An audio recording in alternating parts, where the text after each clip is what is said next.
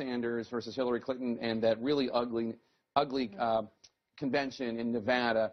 And Anna Navarro said that Bernie Sanders has the high ground here, and he needs to continue to have the high ground and condemn this violence. You and Nia Malika said, not so fast. Tell me why. I think there is no question that Sanders has channeled and led a movement, and I think it is a very different movement than what we saw with, Bradley or with Howard Dean, and I think that's important for Democrats to recognize and grapple with. But I think there has been a portrayal of Sanders as sort of above politics and above the fray.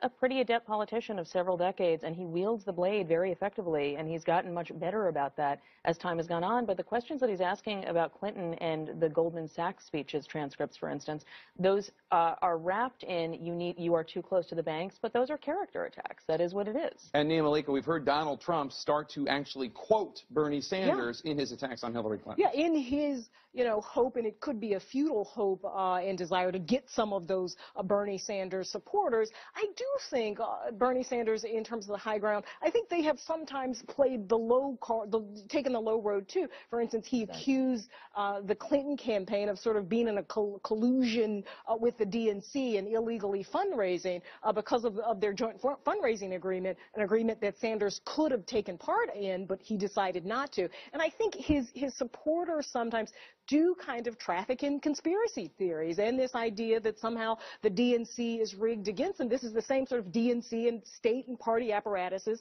that elected Obama in 2008. I think the difference between Obama and Sanders... I allowed him to be a super delegate from the state of Vermont. Right. He is a senator from the state of Vermont. He was not a Democrat. And hold on, I got to get back in my neutral chair. Anna, 20 seconds. Folks, everything in life is relative. Compared to what we've been going through in the Republican primary for the last 10 months, I'd say they've been playing patty cake. It's not, but that doesn't mean that we shouldn't say what it is either, right? I mean, like you say, if everything in the election is DNC of being in Hillary's camp, you consider that a personal and character attack? I think that I think that saying she needs to release, and it's not Democratic Party. It's not. I'm not talking about the DNC being rigged.